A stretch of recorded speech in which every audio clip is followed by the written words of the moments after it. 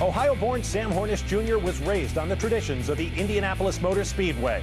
Saturday, he took pole for next Sunday's 90th Indy 500, then said he'd trade both his IRL titles, 10 poles and 14 victories for one next Sunday in the 500. But on Sunday, Hornish provided drama on bump day by spinning and reaching the wall after turning the fastest lap of the day. But because it came in his backup car, Speedy Sam retains that precious pole. Yes, that's how much it means to these guys. Hi, everybody. Welcome to Speed News Sunday. As we set the stage for Memorial Day weekend to come, I'm Bob Varsha. And I'm Drew Johnson. Bob, I noticed that you didn't say Hornish would trade in the money he's won. Oh, no. I know that number is nearly $2 million at Indy alone, but certainly Sam has been the best car at the Brickyard. He's got his first pole. Today, bump day, and the cars running were at least 10 miles an hour slower than Hornish's pole pace, and 32 spots filled Saturday. The podium at the Brickyard showing only enough room for 33. The question, who would get that final spot? Brazilian Thiago Medeiros, perhaps. The 204 Indy Pro Series champion crashed in practice Thursday. Some of his crew guys went nearly 40 straight hours without sleep to make repairs. Thiago clocks in at more than 215. His lone challenge, Marty Roth, who spun several times this month without hitting anything. His luck running out. Roth would smack the wall. 20 minutes left in the session. Ryan Briscoe showed up expecting to get a shot in an A.J. Foyt backup car. Never happened, as bump day would come to an end with Briscoe rolling off in the golf cart with no ride. Just out working on race setup, trying to get the car, handling just like we'd like it to, and found out that we weren't quite as close to it as what we thought we were. But just got in there behind some traffic, which you're going to get a lot of that on race day, and we were slowed down and going relatively slow when you talk IndyCar speeds, about 205 miles an hour, which, compared to yesterday going through turn one at 230, it's quite a bit slower. But back end just broke loose, and I found out that I can't do the slide sideways and stuff quite as good as Marty Roth can. I didn't think that I was going to have a second chance to put this deal together.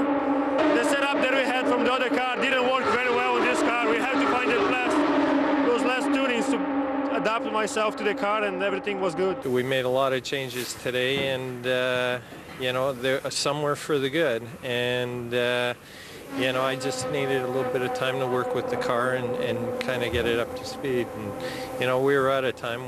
We had to line it up for qualifying. So, yeah, we were pushing a little bit, and it just didn't want to turn into corner one when I wanted to. SpeedTV.com's Robin Miller has experienced 5 decades of bump days at Indy. Now, the problem there is there hasn't been much bumping in recent years. Here is Robin's rant on what went down late today. It hasn't been bump day at the Indianapolis Motor Speedway for about 3 years. It's been fill day because there's just not enough competition, frankly, and you could easily see this becoming a one-day event. Qualify all 33 cars like they almost did yesterday, because this is pretty much a waste of time. The big story today, well, it was P.J. Chesson's tattoo. People ran around like freaks trying to interview him because there was nothing else to talk about because of the lack of competition. That's why unification would be good, because we'd actually have maybe 45 or 50 cars going for 33 slots instead of this Mickey Mouse stuff of piecing together guys that don't have any business in race cars. Thankfully, Marty Roth hit the wall and won't be in the race, so now the IRL doesn't have to worry about how they're going to not get him in the race. They didn't want Marty Roth in the race to start with. He was running fast enough to probably make it. He alleviated that problem by crashing, so now they don't have to worry about getting rid of P.J. Jones, a legitimate race driver, Thiago Medeiros, who's an IPS champion. But I can tell you this, the drama here, there's no drama, folks. Hadn't been for a long time. Thank you, Robin. We're just getting started with our Indy coverage. Still to come, hear from former Indy 500 winners. There are 6 in this year's field. Derek Daly will join Robin Miller live at IMS for expert analysis. We'll also run you through the entire 33-car field. Bonus coverage, Sam Hornish on Wind Tunnel with Dave Despain.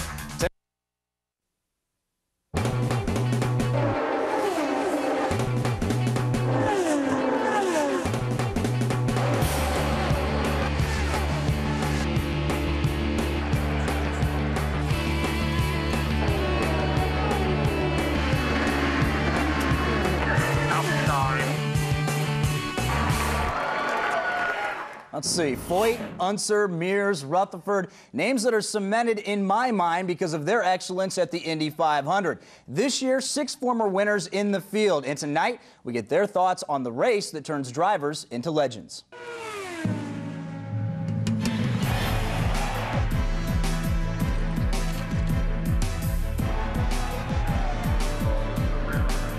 You spend 3.5 hours fighting off everybody trying to win the race. You have one lap by yourself where nobody's yelling at you. Then the minute you get out of the car, you're the Indy 500 winner. So it's like being in the middle of a tornado. You're very busy and your life changes. Little Al wins by just a few tenths of a second. Every competitor here, you know, if they win Indy, it'll change their life forever. But for me, you know, the desire as a rookie and every year I'm back here, you know, I want to be successful at Indy, and if you do that, then everything is right in the world. For all the knowledge that you had from the place, the history that you understand, and it's a great feeling. But again, I know how it feels, so that's why I want to do it again. Buddy Rice will lead the field into turn 2. I want to come back here and win again, just as bad as I wanted to win the first time. So I don't think that competitive part of me is ever leaves. I always want to win, and like I said, I'd like to get a second one here, but I know how difficult that could be. And the pubs are open in the UK. Dan Wheldon has just won the Indianapolis 500. I wasn't sure what to think. I put so much pressure on myself and was so motivated to win last year because I hadn't won it, that I was interested to see how I would be when I came back. And I think actually I'm more motivated because you see what happens to you when you win the race, and you don't want that to go. So I certainly think I'm more motivated than I've ever been to win this race. It's amazing about this place. It's all about winning. You know, I mean, I remember when we won, you know, the hometown, everybody, they'll throw a parade for you, you know. When you finish second, about a month after the race, you'll be around your hometown and they'll say, "Hey, buddy, are you still racing?" I say, "Well, yeah, I just took second in the Indy 500." But nobody remembers second. Well, check out our 6 winners, Unser Jr., Cheever, and Lazier, the savvy veterans. Little Al tends to finish better on average. Castroneves has been efficient, 2 wins and 5 starts, and no finishes lower than 9th. The Brazilian has as good of a chance as anyone to win this year. Now, Robin Miller and Derek Daly join us live from the Brickyard. Robin, we heard what you had to say earlier about Bump Day. All in all, pretty uneventful, eh? I would say Derek Daly was in this race 6 times, and he knows what the last hour used to be like. It was the cruelest hour in auto racing, and your heart was in your throat the whole time. And today we had 1 qualifier, no bumping, and this man ate a whole bottle of no-dos. And you come in with some anticipation that something with human drama will happen. It didn't happen today, so it was disappointment for most people who came to watch something spectacular. And for the people that keep saying, why do they have to have 1 series? Because if they had 1 series, there might be 40 or 50 cars here going for 33 spots, and it would be exciting again. And then, if not, if it never gets back together, make this a 1-day qualifying thing. And I think the thing that's interesting today was, the IRL won't tell you, but they didn't want Marty Roth in the race because they don't think he's ready. He spun 5 or 6 times in 2 years, and he finally hit the wall today with a half hour to go. So that alleviated their problem. They didn't have to worry about who was going to bump him because he took himself out. And I think a lot of people, he's a nice guy. He spent 12 years out of a race car. He needs to be a team owner, not a driver. And you can see he missed the turn-in point for turn 1 by about 20 feet, which is a clear indication that he ran out of talent at the type of speed he was trying to do to qualify. But Brian Bernhardt threatened him, if you don't put another driver in, we're not going to let you into this race anyway. So he made it easy by wadding the thing up all the way through turns 1 and 2. Okay, no more doom and gloom. Now we're going to talk about the race, and the race will be good. But what's going to make us think that it's not going to be Team Penske for the 14th time or Target Chip Ganassi for the 2nd time? Well, just for kicks and grins, I looked up the last 13 years of statistics, and it shows that this is the biggest spread front to back in those 13 years, which tells me Sam Hornish on about lap 15 will begin to lap cars that are at the back of the field already. So that does not bode well for what we would call a competitive Indy 500. Okay, now remember, the last 2 years, Andretti Green Racing has dominated this series.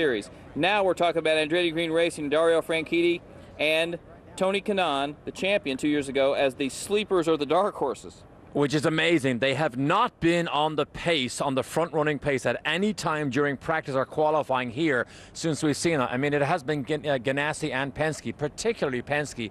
Of course, until that mishap today, we thought they were Penske perfect. Right, and I think the other thing is that You've got 3 guys coming back here: Michael Andretti, Eddie Cheever, Unser Jr., all former champions. They haven't been in a race car 2, 3, and 4 years. Does any of them have a shot?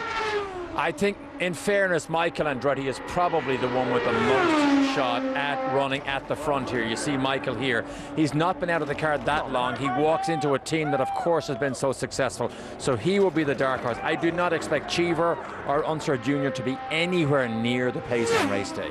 And you know, we hear all the time we're force-fed this stuff that 20 or 22 guys could win this race. Not unless there's a 20 or 22 car pileup. There's 8 guys that probably can win this race, maybe 9, possibly Thomas Scheckter. It depends, but that would be, I think he'd be my real long shot. And the big story last year, Danica Patrick, will not be as big a story this year. Her car is just nowhere near as good as it was last year, but I'll tell you, she did an outstanding job to drag that thing around to be in the top 10 in qualifying. Okay, I'm done dragging him around. Back to you guys. Yeah. All right, thanks, guys. And, of course, Robin and Derek will be back at the Speedway next weekend to bring us the story behind the Indy 500. All right, and with bump day complete, the field of 33 now locked in.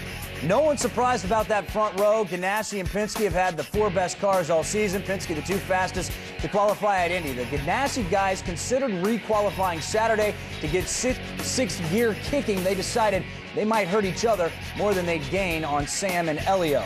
On row 2, former series champions Scott Dixon and Tony Kanaan, plus last year's 500 runner-up Vitor Mira. Keep an eye out for him. Row 3, Kuska and Matsura, veteran Scott Sharp, and top rookie Marco Andretti.